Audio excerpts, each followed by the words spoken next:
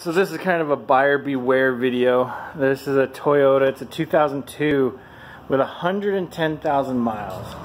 Inside looks nice. It's all pretty well taken care of. Outside looks pretty amazing for being the year and everything. Brand new tires. Everything's good. Okay, so we're going to lift this up and I will show you why you need to be careful about buying cars. Alright, so now we're going to go under. It's the same car, same Toyota, 2002, only 100,000 miles.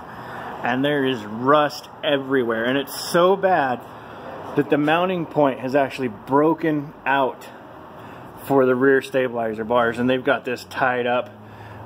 So this is actually the frame. And as you can see, this is not a small hole. I can put my whole hand up there and it should be boxed the whole way down this. Like if you look on this side, it's boxed the whole way down. I mean, it's not much better, but this whole right side is just nothing but junk and holes. I mean, it is just falling apart. So, buyer beware. When you're buying a used car and such a great deal, be careful what you're getting into. Like right here, this subframe.